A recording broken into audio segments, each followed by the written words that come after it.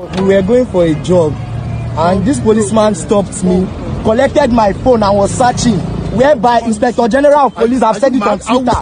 Why? Why will you break it? What did I do to you? What did I do to you? What did I do to you? The Inspector General of Police have said you should not search our phones. Why are you searching my phone? Why are you searching my phone? The Inspector General of Police have said they should not search phones. Why are you searching my phone? Why are you searching my phone, sir?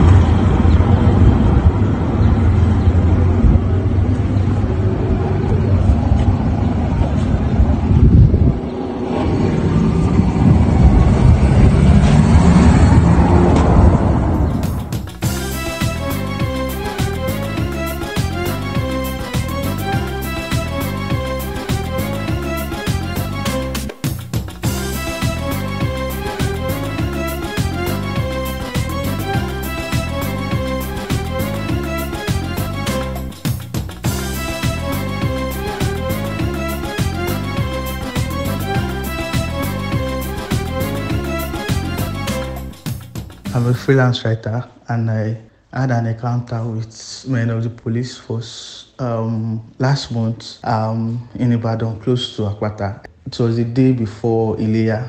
They started going through my phones, and then they saw pictures of white people that I actually used for a job I did, for an article I wrote. And they were like, oh, I must be a Yahoo boy, and then they wanted to keep messing with my Slack, Asana and stuff. So I just had to just pay them off to just continue my journey, because they actually drugged me from the cab and told the cab driver to go. So I've actually been a victim of SARS threatening and police threatening. So I can recall, well, on my way to camp from Ibadan, I was stopped and searched. I was delayed. Okay, I gave them my phone, and they checked everything, and they didn't see anything there.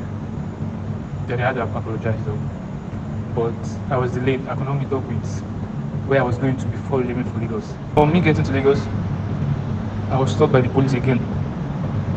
So that was around Bega. I was stopped by the police. I was searched. I told them I'm going to the camp, and they searched me even more. They checked my phone again, as they always do. I don't know, maybe these people have what they're looking for on my phone. There's some my apps, my Canva, my what I use in doing my short editing, and I'm a UI UX designer, a graphic designer.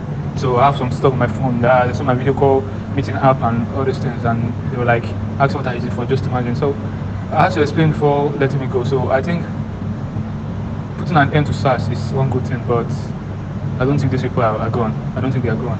They are still here. You see those police in Lagos? No. This way they showed me Shige.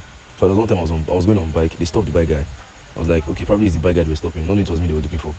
I was like, most of them entered that bike. They said, no, now you won't see. I don't see me. They said, what work do you do? I said, I'm in the data market. I'm a student. They were like, so you're a student that is in this iPhone. What school do you attend? Started asking me questions. Like, first off, this is an iPhone. iPhone not be gone or anything. You understand? But those foolish people, yeah, so those foolish people were like, okay, let me search your phone. See, he said, I don't do Yahoo and all this stuff. So they checked my phone. They saw that there was nothing there. They were like, what job are you doing that isn't an iPhone? I said, I'm in the data market. I'm into tech. So that was tough. Even most of my guys say, especially if you're on dreads, if you're on any other, it's like, so I don't look. If you're on dread, your hair is full or anything like this. I'm not a problem for, especially if that Lagos. No problem.